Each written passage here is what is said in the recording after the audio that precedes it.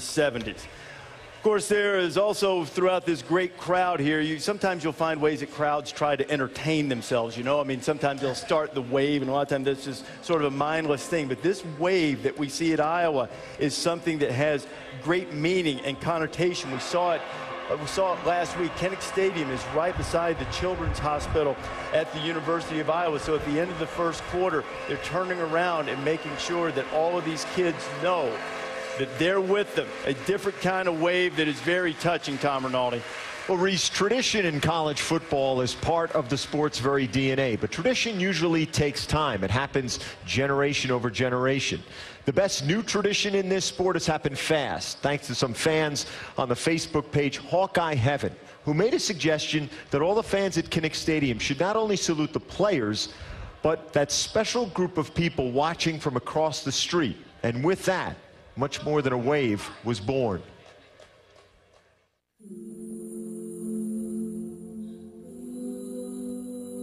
They came to the 12th floor for a gesture, or a motion, or a sign. But they received something more. A moment. It's almost like a wave of hope, like you're not in this on your own. It's a salute to those kids and to their parents and the family members. It just kind of brings it all home, what is important. It started September 2nd. It's time to start a new tradition here at Kinnick. And let's give a big Hawkeye wave to all the kids watching the game. A new tradition where Iowa fans at the end of the first quarter turn away from the field at Kinnick Stadium and wave to those watching from across the street. Patients looking down from the Stead Family Children's Hospital. One of the faces they might see in those windows was Daxon Phippen, 17 years old, fighting to recover from cranial surgery. Even during the whole surgery, I was super calm. I thought he's gonna go in, he's gonna come out. And then he came out and he couldn't dress, he couldn't get out of bed, he couldn't use his hands, and I had a lot of fear. A few days later, with Daxon now conscious but his recovery slow, he found motivation in thinking of the view from those windows. He was super discouraged that day. And then he looked out the window and he said, "At least Saturday's coming." And then he just snapped right out of it. Being able to have that game to look forward to all week, that definitely helped with being able to make the days go by a little bit faster and easier, I guess. Do you see the letter I for Iowa? I-O-W-A. In another window, fans might have seen 4-year-old Sam Davidson and his mother Courtney. What they couldn't see was Sam's battle against a brain tumor and his cycles of chemotherapy. I don't think he understands the word cancer, and so we haven't really used that a whole lot. The chemotherapy is 4 or 5 days, and then we receive his stem cells. And then we recover, waiting for his blood counts to come up, and that's 4 cycles of that. All right, here we go. Oh, great job. But on a fall Saturday, it isn't about radiation or IVs. It's about celebration and anticipation. For all that he's endured and gone through, Sam wanted to find a spot right up front. It was pretty cool. Sam might not know it, but he means more to Iowa's head coach than he could ever imagine. This is a tough subject for me. Nobody plans on a visit to the kids' hospital. It's just, it's not something you schedule or want to go through. The Ferentz family has been through it.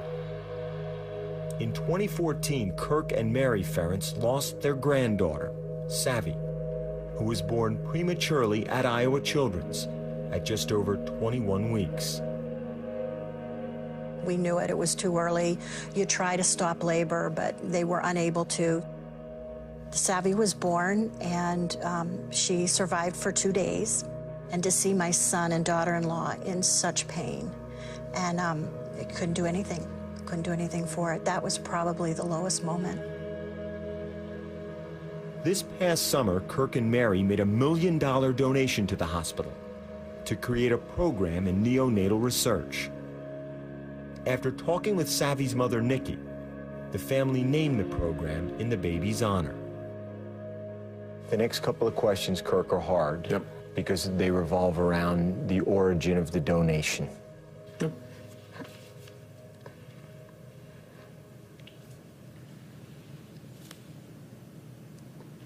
It's been a couple of years, and you know, there'll always be an empty spot where Savvy was supposed to be. I mean, she's very much a part of our family, a part of our life. And I think the best thing was when I talked to Nikki.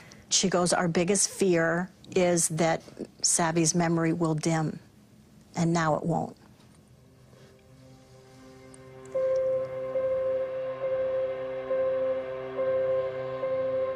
So, when 70,000 turn away from the field and toward the windows, when they raise their arms and move their hands, it's a moment, and it means more than we know.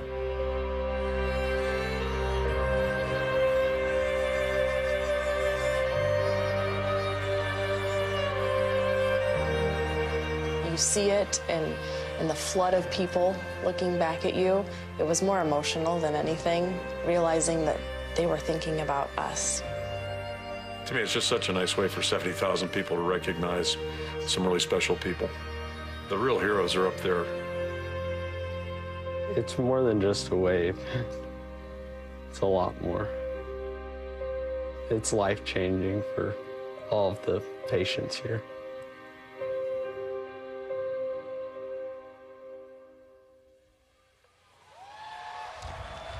As we said, Iowa is not playing at Kinnick Stadium.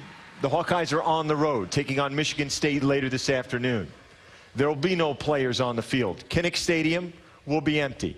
But on behalf of every college football fan, from here in Blacksburg and across the country, on behalf of College Game Day, right now, for all those who are still in that hospital, there's your wave from all of us at College Game Day, all of us who send our support, our strength, and our spirit to the real heroes. Reese? Tom, we echo that as well. Our wave from all of us here at College Game Day to all of those kids at the Iowa Children's Hospital. Back with more Game Day in a bit.